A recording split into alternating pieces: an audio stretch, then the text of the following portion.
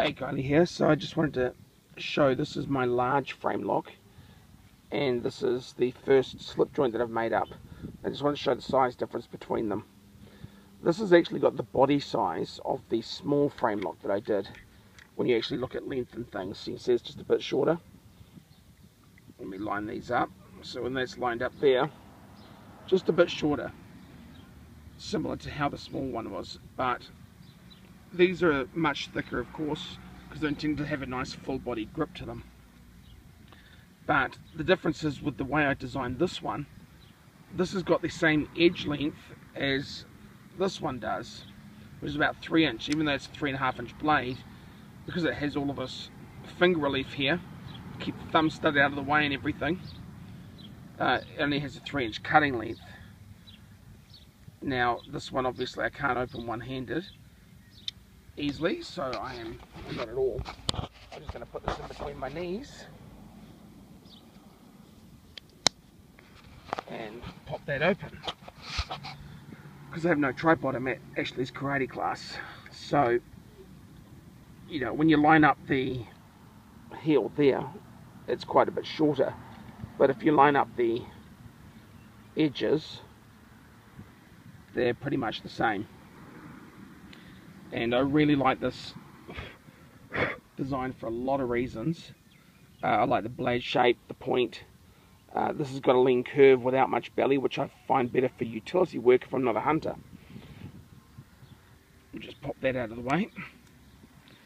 And there's a lot of things I like about this handle. One, it's fairly smooth, so it's easy to grip. It's fairly blocky but rounded, and that gives you a very solid grip, but there's enough rounding for comfort, and it's not going to slip laterally in your hand. It gives you a good traction in there. It fits a decent sized hand like mine quite well. It'll fit a small hand as well. And the way this curves and widens up is designed to let you get a very good grip up close to the edge, like so. So you got a very nice choke up there, and it tucks in nicely in reverse as well, and you can get quite close to the blade. You can hold it very nicely like this with some nice control,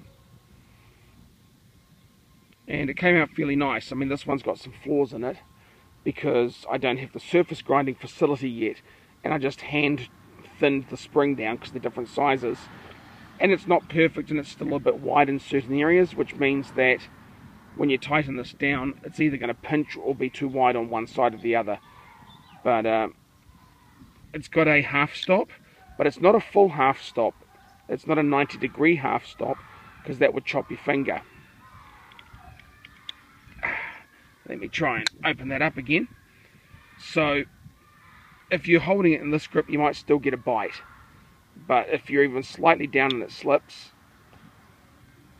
it's going to get you like that, but your skin's got good resistance and not going to hurt you too badly. So someone else on a phone call. So you got the half stop, and although you can let these spring down and slam and hear that nice thwack, it's not actually a good idea, especially this is not a classic slip joint design, and to get that blade into this body, it rides very close to the back spacer, and it doesn't have a high stop point on here. So if you let it slam shut, it's quite easy with the speed for it to overswing, slam the back spacer, and give you a dull spot here.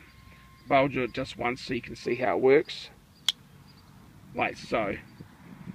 And but in reality, how you want to be doing it, between my knees again, is to just nicely close it like that. Be a gentleman about it, and then you're not going to bang the blade up. And so yeah, no, it's come out really nice. I'm very happy with it. And originally I had some issues with this one, where it was actually gouging the bottom of the spring.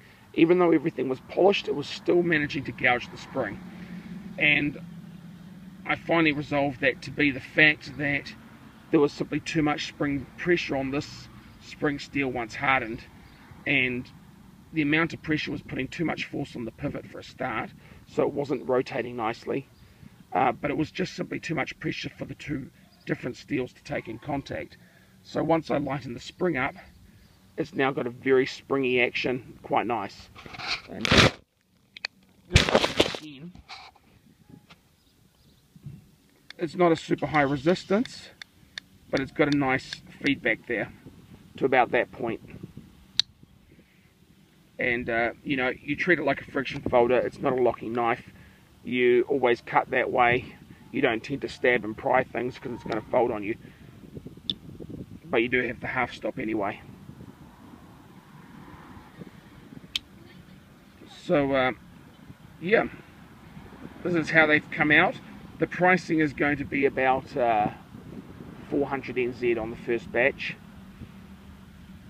We'll see how that goes. Thanks for watching.